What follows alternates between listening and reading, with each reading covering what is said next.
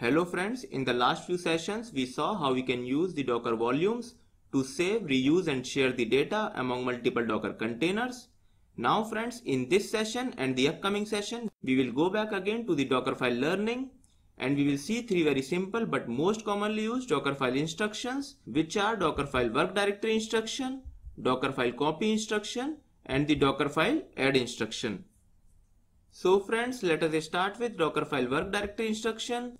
And so the work directory instruction is used for setting the working directory for all the instructions such as run, cmd, entry point, copy and add instructions. Basically all the instructions that are written after the work directory instruction inside the Docker file. Also friends, the work directory instruction can be used multiple times inside the Docker file.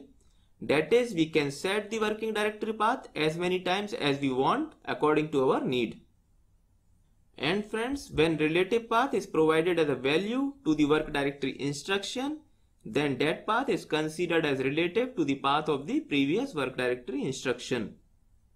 Now friends, the syntax of work directory instruction is pretty simple and looks like work directory keyword and then any path which we want to set as the working directory path inside the Docker image.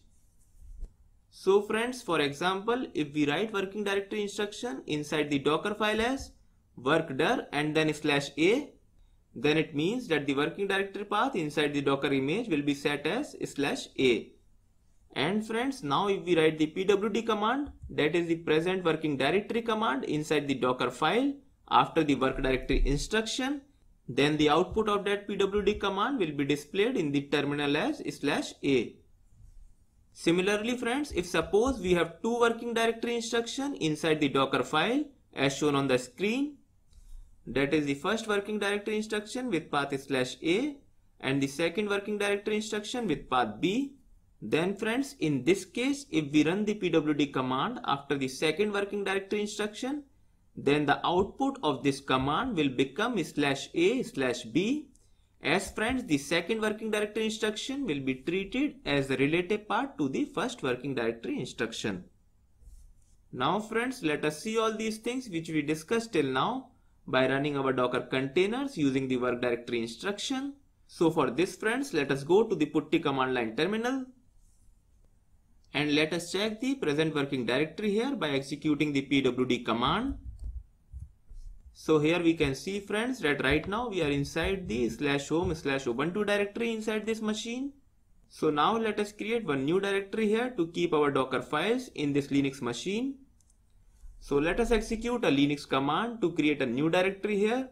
And friends, mkdir is the Linux command to create a new directory. So let me execute the same.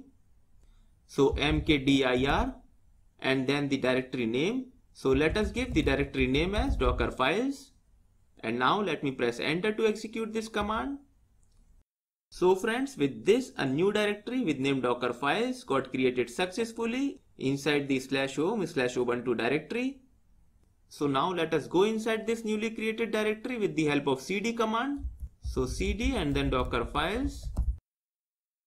And now friends, let us create one more new directory here with name work directory 1. So mkdir and then the directory name, which is work directory 1 in our case. And now again, let us move inside this newly created directory. And now friends, let us create one new Docker file here inside this directory. So let us execute the Linux vi command to create a new file. So vi and then the file name, which is Dockerfile in our case. And now friends, on pressing enter, we will be taken inside this newly created Docker file. And with this, we are now inside this newly created Docker file, which is empty right now. And friends, to start writing the text or Dockerfile instructions inside this Docker file, then first thing we need to do here is to press the I button on the keyboard to go in the insert mode. So let me press I key on my keyboard. And with this, now friends, we can write the content inside this Docker file. And now instead of writing some of the common Dockerfile instructions which we have already seen earlier, let us copy those instructions from one of the Docker file we created earlier. And then let us modify that Docker file according to the need of this session. So friends, let me go to one of the Docker file in my machine. And here let us copy the content of this Docker file. And now let us again go back to the Pwd command line terminal. And let us paste the copied content here. And now friends, let us modify this Docker file to demonstrate the working directory instruction. So starting from the top, let us modify this comment over here.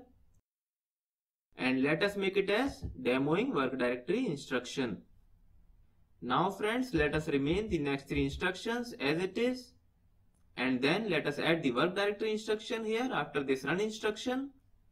So WORKDIR keyword and then the directory path, which is /a in our case.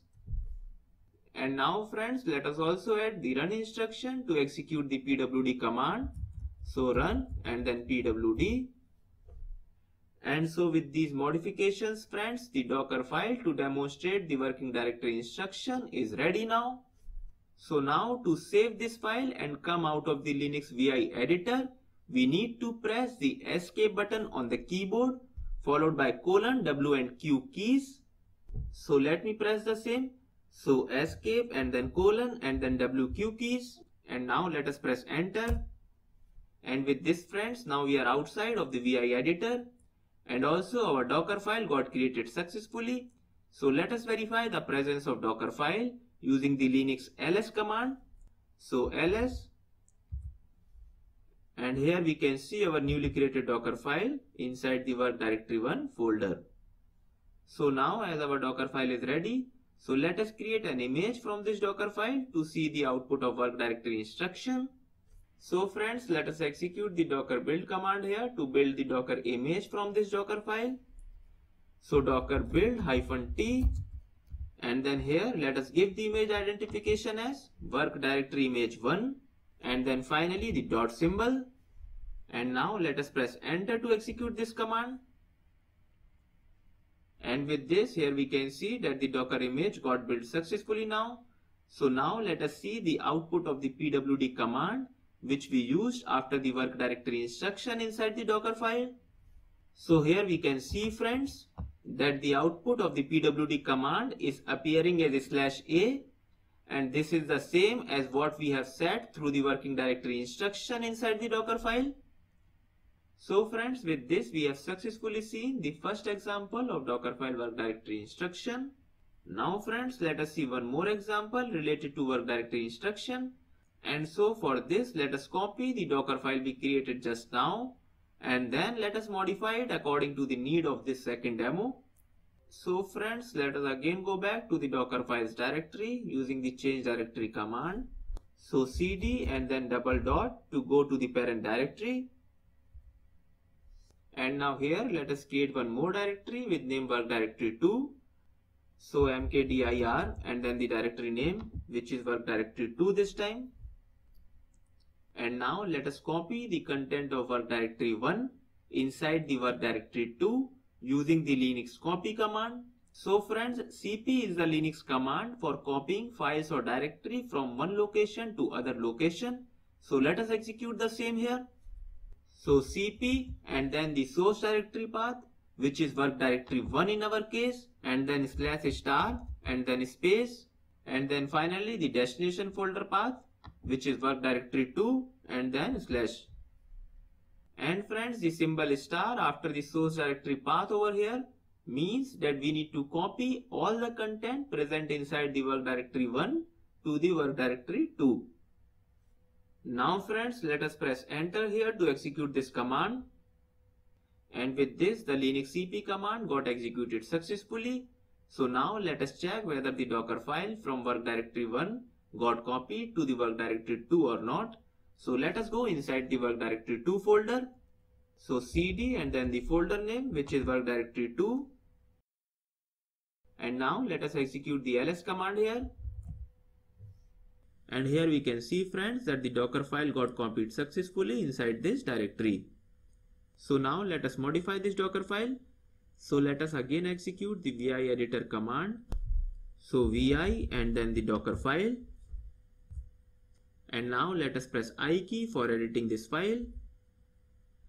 And here friends, this time let us add one more working directory instruction inside this Docker file to see the working directory relative path. So workdir keyword again, and then let us give the path as B. And now let us also execute the pwd command again here to see the change in the output of the pwd command after the second work directory instruction. So run and then pwd. And friends, with this the Docker file is ready now. So let us save this Docker file and come out of the VI editor by pressing the escape button on the keyboard followed by :W and Q keys. So escape :WQ and then enter. And now let us build the Docker image using this Docker file and see the output of second work directory instruction. So docker build -t, and here let us give the image identification as work directory image 2, and then as usual the dot symbol. And now let us press enter to execute this command. And with this the Docker image got built successfully. And if we now observe the output of the build steps of this Docker image, then we can see here the output of the second pwd command inside the Docker file, which is /a/b. So friends, with this we have learned about the Dockerfile work directory instruction here in this session. Now friends, let us look at the Dockerfile copy and add instructions in the next session. So see you in the next session. Till then, take care. Tata. Bye bye.